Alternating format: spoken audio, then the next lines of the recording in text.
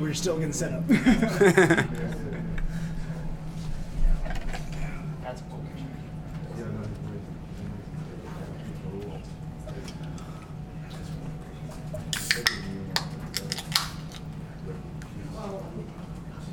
Like sponsorships. I don't know. We're back Sprite. The most refreshing. Crisp, refreshing Sprite. You guys ready?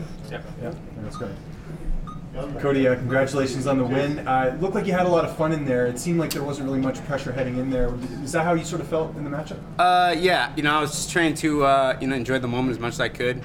I don't know if you watched the fight. You could see that Terrion and I were kind of jawing back and forth at each other a lot of the fight. He'd hit me.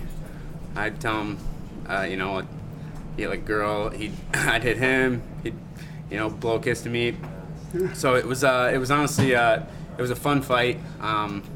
It's a great opponent, and I try not to let the pressure get to me. It's just another day. This is what I do. I try not to, put it up on too much of a pedestal to where it adds a lot of extra pressure. I kind of just went in there knowing that I've been here before and just got to go out and do whatever it takes to win. Was there animosity there, or were you guys just engaging in some gamesmanship? I mean, yeah, we were fighting each other, so definitely. I mean, I was trying to take his head off, and he was trying to do the same to me. But no, as far as bad blood, no, there's no bad blood. Nothing outside of the sport of MMA.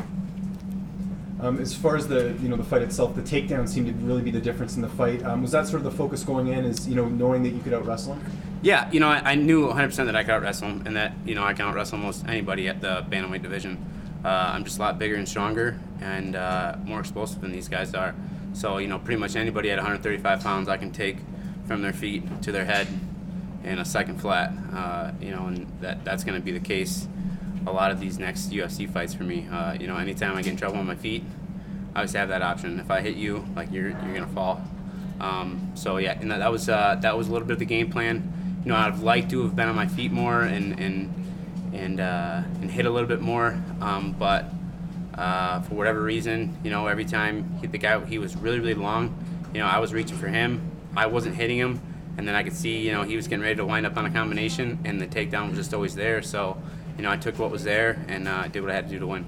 You actually outstruck him at a higher percentage. You had 8 of 12 takedown successful takedowns. How would you rate your performance from scale 1 to 10? Scale 1 to 10, being on 7 days notice, coming off the couch. 8 days ago I was enjoying my summer, doing whatever the hell I wanted. I really wasn't in a training camp. I'm always in shape. I'm always, going to the gym, but it's a lot different when you're getting ready for a fight. You're focused. I mean, there's like a tunnel vision. All you're doing is training. It's a different grind. I was working out once a day. Working my day job, not really taking MMA as serious as I thought. Honestly, I thought I was going to be on the UFC card in December, so I was kind of taking the summer off and just relaxing. So my performance, I would say, I would give myself a 7 or an 8. Being that it was on 8 days notice. I was actually talking to Sean Shelby in between rounds. I was on the bench, I turned and looked at him, I was like, come on, 7 days, Sean, I'm 14-1. Can't you give me 8 weeks, And he laughed, I laughed, and after the fight again, I said 8 weeks, next time 8 weeks. I said, promise me right now 8 weeks. And he's like, okay, 8 weeks.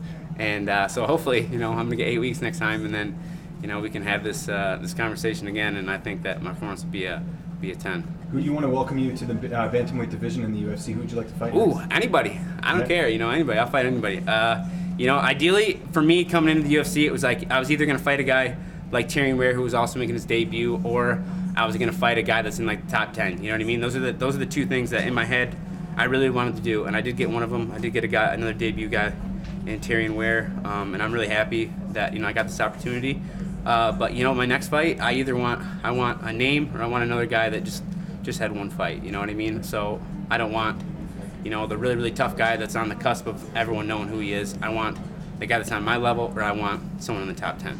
Cody, you said a minute ago that you have a part-time job, or a day job even. What is that? So I work for a family restoration business, and in the summertime we're always really, really busy. So I tend to I'll spend a few days in Grand Rapids, and I'll go home and I'll go back to my house in Metro Detroit and train. And it just so happened that for 2 weeks before I got this phone call, all I was doing was working, basically, working and enjoying my summer.